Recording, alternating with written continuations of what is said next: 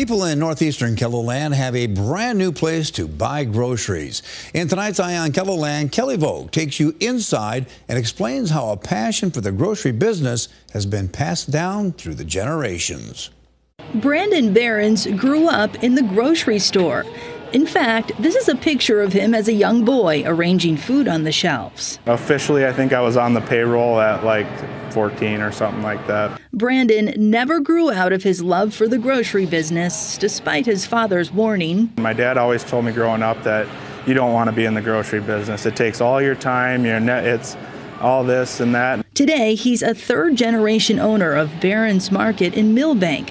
Brandon's grandparents started the family business as a roller skating rink back in the 70s. That lasted about 2 years because not everybody needed to go roller skating apparently, but everybody needs to buy groceries, so they decided to open a grocery store in it. Brandon and his wife bought the store from his parents and aunt and uncle a couple years ago. In 2022, Behrens Market purchased another longtime grocery store in town, Hartman's Family Foods. They were great to work with when we did that too. That store was closed down after it was purchased as planned. Just weeks ago, Behrens Market opened the doors on its brand new 33,000 square foot grocery store.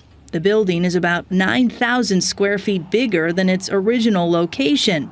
Brandon says the larger store features an expanded produce section, a bakery, and a deli. The community of Millbank just really draws a lot from the surrounding area, and our old building was starting to get run down and tired, so we had to kind of decide if we were going to build something new or if we were going to remodel, and we just figured after looking at it all that building new was the right answer. And sure, there's bigger towns closer by, 45 miles away is Watertown, but the people in Millbank just love to stay here in town, shop local, and that's what makes this happen. Customers like Minnesota shopper Amy Larson are impressed with the new store. Night and day.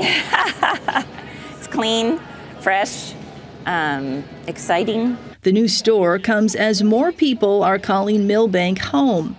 Mayor Pat Rafferty says according to the census, the town added more residents between 2010 and 2020. We're going in the right way, and we continue to see new development, more housing getting added, more jobs being created, so definitely going in the right direction. Bob is proud to see the family business staying alive in Millbank. State of the art. It's going to be around a long time, so I'm very proud.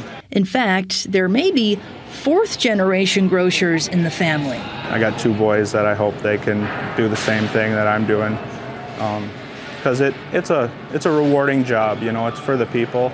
Yeah, it's very rewarding to be in the grocery business. With Eye on KELOLAND, I'm Kelly Volk. I know a lot of people up there probably stop in there weekly. A couple from Minnesota are also partners in the new store.